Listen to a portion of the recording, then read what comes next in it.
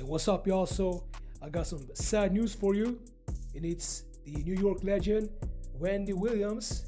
She has a guardian. The guardian has decided to have ownership over Wendy while blocking her family members from seeing her. So check this clip. Fat Joe was speaking on it. Check this clip right now. I don't know if you guys saw the Wendy Williams special yesterday. Wendy Williams. I had nightmares last night. I watched it. I watched the whole thing. 1, 2, 3. Wendy Williams has said terrible things about me. At one time in my life, she would say whatever she wanted. You know, that's what she did. She invented the, the clout talk, where you talked and it was shock jock, and she talked a lot of people, man. And so now we seen this documentary. When we didn't see the documentary and I talked to different artists about her, pretty much their perception was, yo, it's karma. Cause she used to talk about everybody. Real talk. And before she got sick or whatever the case may be, I found a way in my heart, because Jesus forgave, to forgive Wendy Williams and become cool with her. Now, Joe, but you haven't forgiven her. If you never robbed me, if you never stole money, my wife, my arch enemy, I could find a way to forgive you. I will forgive you. And so talk is cheap. So what they talking about and what she used to talk about didn't mean much to me. But there's some people that will take it to the grave. Now, it's one of the saddest things I ever seen, right? But what this means, though, right? Somebody who's so famous, somebody who built an empire, because Wendy Williams owned her own show. She had her own production company. In fact, this documentary is under her production company. Her son, Kevin Hunter Jr., was executive producer. Now, this show, documentary, it's all transparency. And so when you're an artist, when you're a public figure, when you're famous like that, our lives become of service to the people. Our lives become of service to the people. And I would figure that her family and Wendy wanted this aired so we could learn either from her mistakes or be in a similar situation, or just learn, periodly. So my mother, she caught cancer from smoking. My father caught emphysema. That's why I never smoked a cigarette in my life. My brother, we know he had problems. I never used in my life. And so what happens is sometimes we got to see it to believe it. We got to see other people go through something so we can know we don't want that in our life, or we don't want that to be a part of our life. And so, although that was ugly, it was a learning experience, at least for me. And so I couldn't sleep because I said, man, could they do this to my family? If I got in an accident, if I got Alzheimer's, could they tell my daughter she's not privy to my money? Could they tell my family that? And so Wendy has a loving, bonding family. Her sister went on there and said, look, we don't even want the money. If that's what y'all worried about, y'all want to keep the money, we don't even want the money. You know what's crazy is my sister died. My sister was giving birth. And she got into a coma because the epidural went from the waist up. In the papers, that the hospital gave us, they said they killed, K-I-L-L-E-D, my sister in the hospital while giving birth. It wasn't like it was a mistake. It wasn't like this. They said killed, right? My nephew, we got him $2 million in the lawsuit. He was 8 years old. We raised him. When he became 18, we took him to the lawyer, told the lawyer, yo, this is his money, write it over to him. The lawyer tells me in front of my nephew, you are the first family that ever had a lawsuit that never found a way to spend the money or say, your nephew got to go to a private school for $200,000 a year. Your nephew needs a Lamborghini to drive to the store. So what people do when they're in charge and they custodians of money is they take advantage and they spend your money. So her family, who seemed to be a super honest family, loving family, said, hey, give it to us, man. We don't even, if y'all worried about the money, we don't even need that. We want our sister. We want to help her get better. I don't know if she's going through dementia. They said that. She obviously got a drinking problem. But somewhere in there is still Wendy. Like you would see her pop out. And she knew how to take shots. She'd be like, yeah, I'm divorced now. But he's broke. And go back into the... It's crazy because Wendy is Wendy. Like somewhere in there is Wendy Williams. And she's always entertaining. It's crazy as they gave her a tabloid and she looked at it in 1 second. She said, ooh, Jennifer ain't going for that.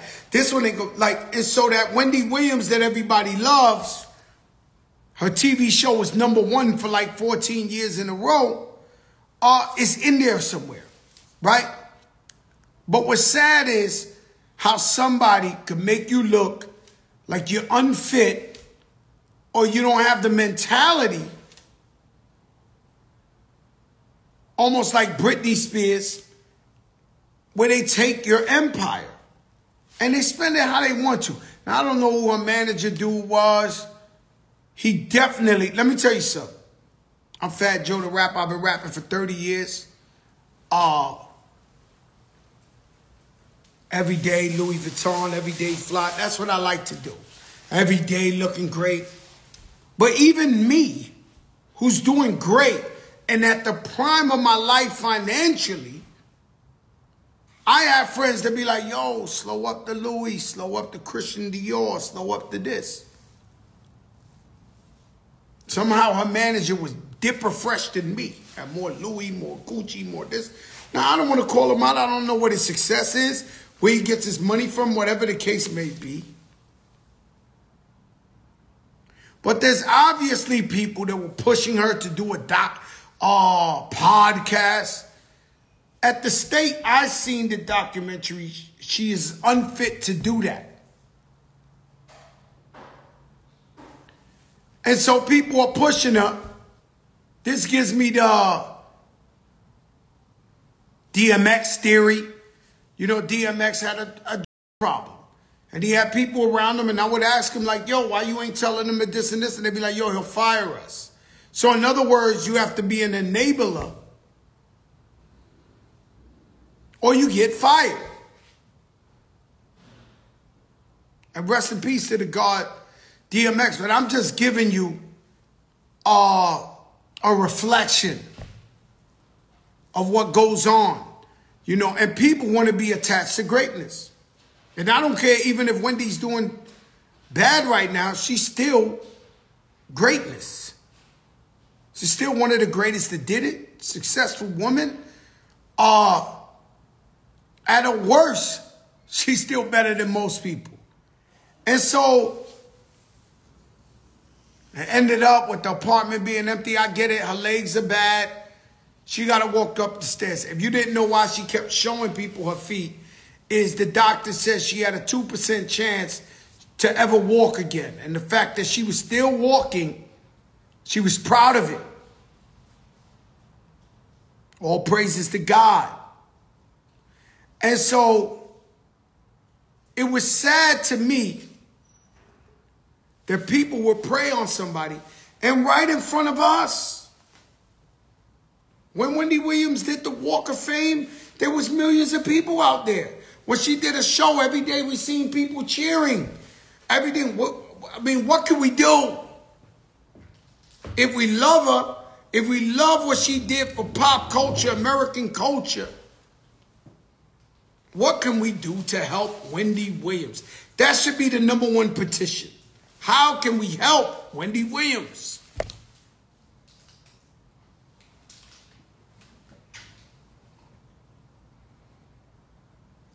And so, I see my man Beepo on there. Beepo, you probably was the first guy from Forest when I was just a kid. They had the first record. Well, they had other love books. But, you know, Beepo had this record called Shake Your Ladies, Ladies, Ladies, Sweet Ladies. Shake your body, girl, sweet ladies. He had a record on vinyl out. And so shout out Beepo, man. All these years later, man, I get to see you on Instagram, and it's amazing. But Wendy Williams definitely needs a family. She needs to be surrounded by love, like her son, her sister, her niece. And I champion for that over everything. You know, and once you take care of your health, you take care of your mental stability, then maybe you could spin the block back and say, now maybe I want to work again, if you want to work again.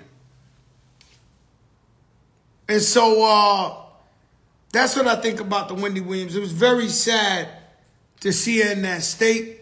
Sad to see that she had been taken advantage of. Sad to see that they could take perfect strangers and give them your money. That's scary. That's scary. All you got to be is a little unstable, and somebody can make it look like your mind ain't right, and now they running. It's unbelievable some of the things that happen right in our face, and there's nothing we can do about it.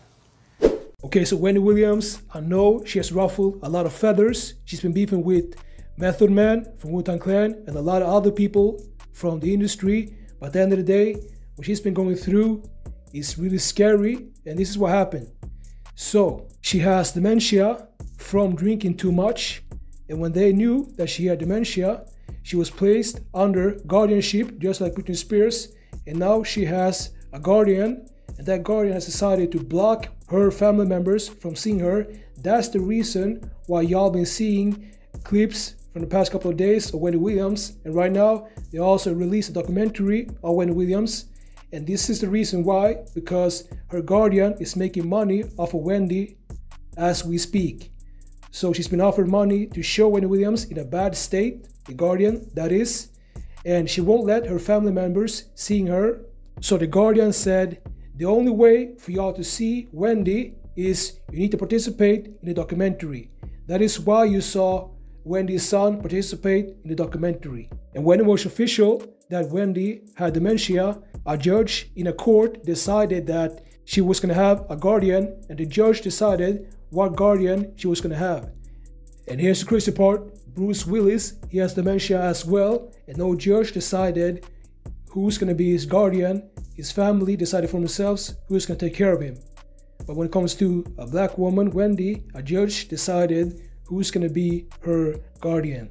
So Wendy Williams, her niece, went on the Views show, and she exposed all of this, and she exposed that her own family can't see her because the guardian has ownership over Wendy Williams and decide everything that Wendy Williams can do. So right now, that guardian is making a lot of money off of Wendy. So let me know what y'all think about this. Make sure to leave a comment and watch next video.